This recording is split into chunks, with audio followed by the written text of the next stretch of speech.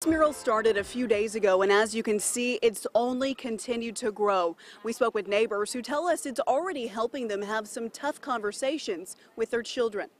It grows more every day. I expect for it to cover the entire fence by the end of the week. When a Deer Creek homeowner first asked her neighbor to tag her fence with the words "Black Lives Matter," she never expected this. It kind of took a life of its own. Colorful chalk now lining the fence line of Anitra and Court Thomas's home.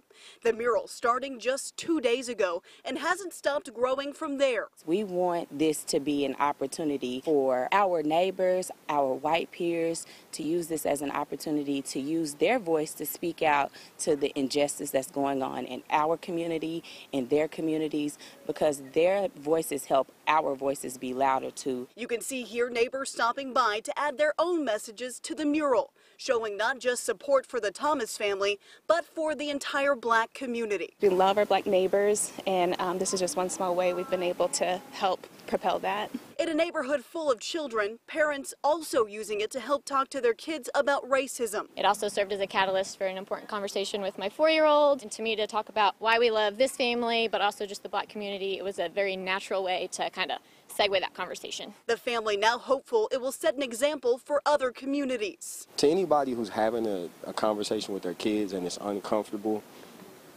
that's what bravery is. Things get left unsaid because they're uncomfortable. So something like this creates a safe space in which to have the conversation. In Deer Creek, Jacqueline Chappell, Oklahoma's News 4. One of the neighbors talked with News 4 later on in the day, wanting to share a message with the family, and we have that letter in full on our website at KFOR.com.